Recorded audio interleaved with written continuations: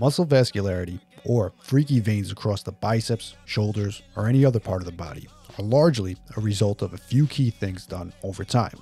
Number one is building more muscle tissue. The more muscle on our frames, the higher the requirement for nutrient-dense blood flow. Number two is lower body fat percentage. The leaner we get, the tighter the skin, and more visible the veins are. But number three is equally as important, and that is hydration. Muscles themselves are made up primarily of water, and lack of proper hydration levels will result in flat, depleted muscles and poor training performance. Proper water intake should never be skipped. This ties right into number four, as proper hydration allows nutrients to travel to the muscle, specifically carbohydrates and sodium. Having adequate glycogen levels fills out muscle tissue and allows for greater muscle pump, resulting in more temporary increases of vascularity, especially during training. If your goal is to improve your pump as well as vascularity, you should not be skipping carbs, water, or salt before your training sessions.